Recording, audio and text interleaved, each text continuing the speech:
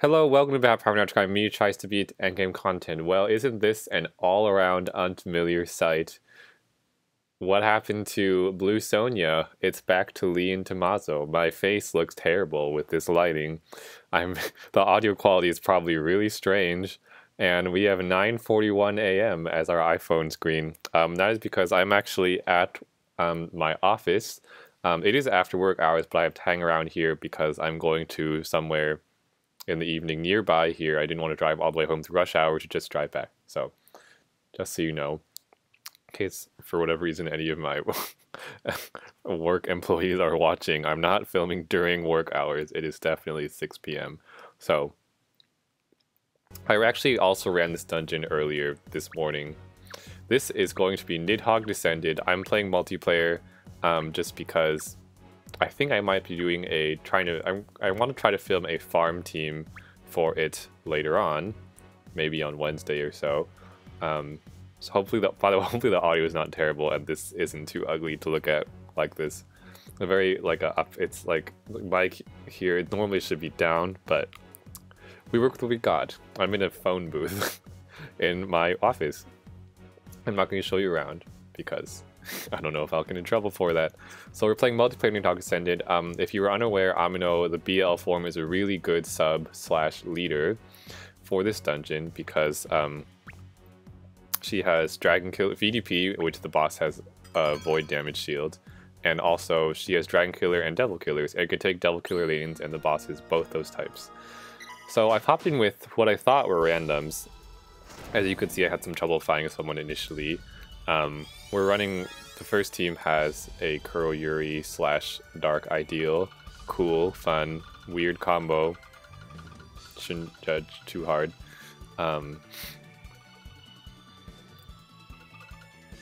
the first floor, this is like a familiar kind of floor from Altarina. They have like a pretty good amount of health, more than you would think actually. But since they all start with they start with 3 or 4 turns of cooldown, then with the resolve doesn't really matter, and you can in fact use this time to stall.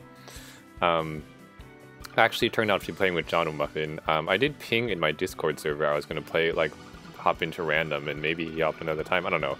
I didn't know he was going to be in there, which is why I clicked nice there. And another reason you probably want to stall is so you can kind of stall out the clouds right there. Because now there's only 1 turn left, and we have plenty of time to kill Ogre number 2. And I think that's when John and Muffin realized that it was me. This is my Ameno team. It's like my pretty normal Ameno team. This one I used it for something else recently. I can't remember what it was. Yeah. So go ahead, kill the Ogre. Moving forward. I want to say this dungeon is easier and harder in there's aspects that are easier and aspects that are harder. In multiplayer compared to, oops, sorry about that ping. In multiplayer compared to, I don't know, single player. The easy part is, of course, if someone else dies, you don't die. But and the other easy part is, I think, actually, maybe I guess it's just easier. The final floor boss, as you will see, will have a preemptive skill delay. So if you went in solo, you'd probably be skill delayed a little bit, which doesn't matter too much for an Ameno team as long as you have inherits on your Amenos. You can just pop them and you can kill without enhance, as you will see. John Muffin here apparently had 2 Amenos. Did not know he had 2. He has both forms. He is using the other form as a leader.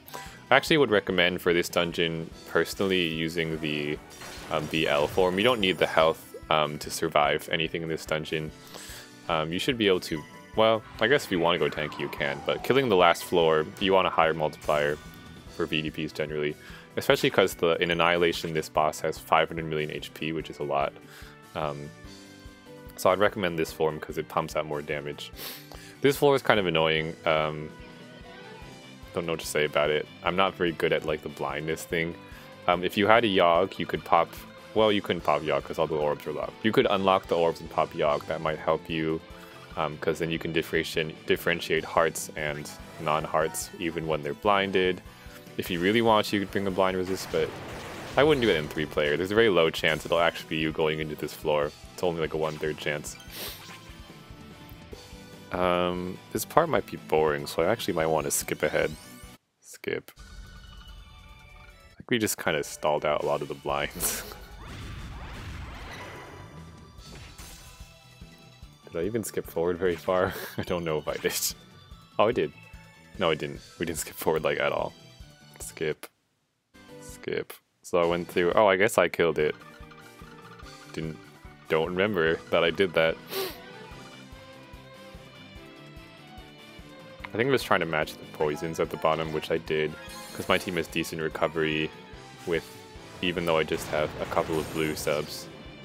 By the way, blue is what you need for a BL Ameno to have a good recovery multiplier. Next we come to an Ainai, who has a status shield and a resolve, and she makes a nice heart of bombs. It's not nice at all, it's kind of lame. So the Dark Ideal, a board change is a great way to avoid that. Full jammer resist if you really want to, but a board change for 3-player is probably the best choice. You can't really rely on resist awakenings in 3-player, since if it's not your turn, they don't count.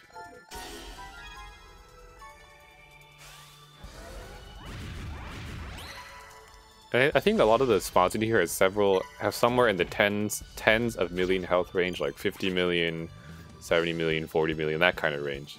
And the last boss, again, I believe has 500 million. You can look up on Padex. It'll be there. So I think John Muffin is going to get the kill here pretty easily. He just has to connect, I believe, what? I don't know how many he has to connect. Actually, that many. I think the max multiplier you want to connect more, actually. I believe you have to connect 9 orbs of a certain color, but I can't remember. I think, what do I do here? I don't remember what I do. I realized that was the wrong... I think I had my skills turned off because I've been farming Remdras since yesterday, or I was farming the beach Remdras and stuff, so I had my skills off. I realized, oops, Tifa removes hearts, and there's still a resolve, so I ended up popping Ameno after. But I guess we got a shield for some time, which ended up being pretty useless. Went for the VDP for extra damage. Dead Eye and Die. Cool. And you'll see the shield is actually pretty useless because this guy starts off with a 2-turn cooldown, or a 2-turn timer thing. In 2 turns is what his next move is, and he'll continue being like that for the first 50% of his health. My recommendation for this dungeon is to just one-shot him. You can delay him if you want to. He has no status shield until you hit him below 50. If you hit him below 50%, you do like the time change thing and just make it his turn immediately. So I would just one-shot. He doesn't even have a resolve, so it's not a very difficult VDP.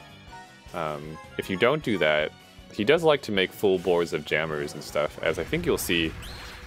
Since I got skill delayed, I actually didn't have any actives to pop to grant a VDP, so we didn't actually kill for a little bit, so we got to see a little bit of what he does when he being Nidhogg, which is this boss, what he does when he is above that health threshold, or above his lower health threshold. John and Muffin making some combos again. This guy has a lot of HP. He has 500 million. The other floors have 75 million, 50 million, 35 million, 40 million. All a good amount of HP. Descends are getting more and more HP, which I guess is good for power creep. So we can have more challenge. Let's see if anything happens. So maybe I'll skip forward a bit. Skip, skip, skip, skip. It's my turn. I don't think I did anything. Just matched. He makes this board. Sometimes full jammers with poison, sometimes full jammer. I also likes to make full poison boards if you don't kill her immediately, so just watch out for her, which was the floor previous to this, so maybe bring some jam resist, board changes, stuff like that. As I recall, John O'Muffin does a VDP of light. He does have the sub Ameno, which will do some good damage. However, it was not quite enough, as it turns out. I think LB Ameno just, I believe for the multiplier is like times 13 or times 12 or something, somewhere in that range, times 13-ish personal damage, or over, not personal damage, overall multiplier for BX Ameno, sorry, the tanky Ameno.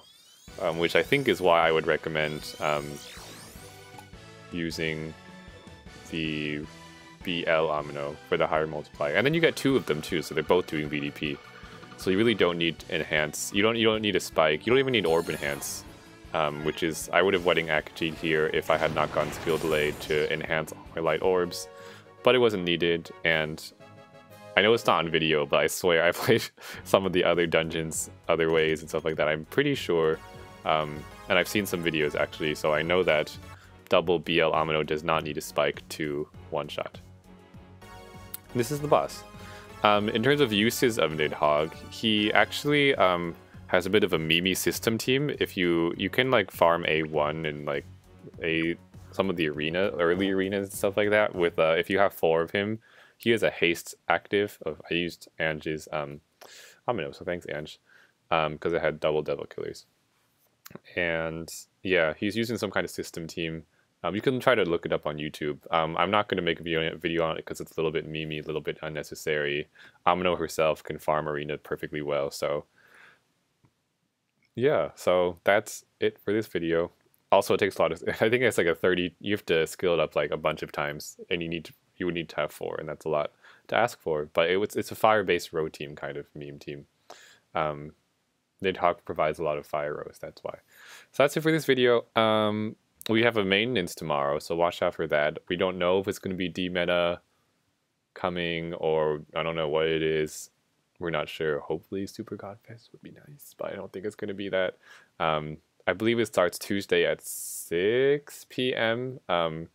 Server time, so make sure, go check Facebook for that. Make sure you used up all your stamina and open your mail and stuff before that. That's for this video, and I'll see you guys in the next video. Okay, bye. Oh, I have to click the button.